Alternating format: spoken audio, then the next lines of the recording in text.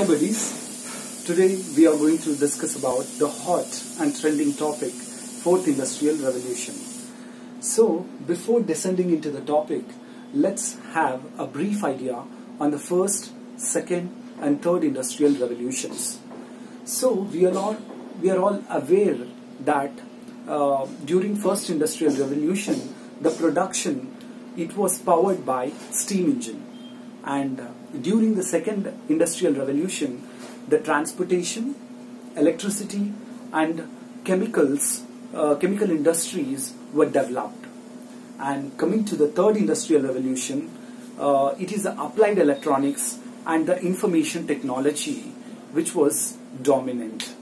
And now let's immediately move to our topic, fourth industrial revolution. So, a person called Klaus Schwab, he is the founder and executive director of the World Economic Forum.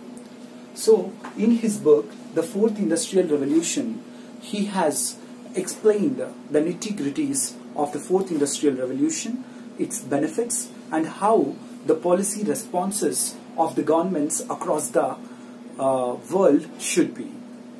So, according to him, this fourth industrial revolution is basically a fusion of physical, biological and digital spheres. So today we are hearing about artificial intelligence, Internet of Things and virtual reality, etc. So these are all the byproducts or the major developments of the fourth industrial revolution. Coming to the benefits of the fourth industrial revolution, so under fourth industrial revolution there is an increased automation. So because of increased automation, obviously the production will increase. So and again due to robotization, the efficiency in the production process will also increase. This is the first and foremost benefit. Coming to the second benefit, this fourth industrial revolution, it's giving access to the new markets, like today various technologies, like today we are using WhatsApp and again Twitter, many such social media forums are being developed, and there are new markets, so it is providing an access to the new markets. And coming to the next benefit, it will reduce the cost of trade. So how it will reduce the cost of trade? Because during fourth industrial revolution there is an increased penetration of the internet, and the construction costs and transportation costs will come down due to the fourth industrial revolution. So consequently the cost of the trade will come down. And coming to the next benefit, this fourth industrial revolution, it will raise the income levels. It will raise the income levels. So how it is going to raise the income levels? Because of the increased mechanization, because of the increased robotization, the income levels of the companies or the industrialists will increase. So these are all the benefits.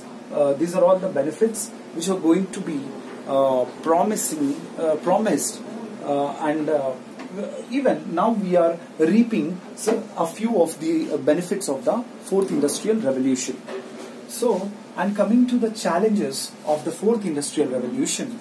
So, fourth industrial revolution, it is posing a challenge to the social, political and economic structures.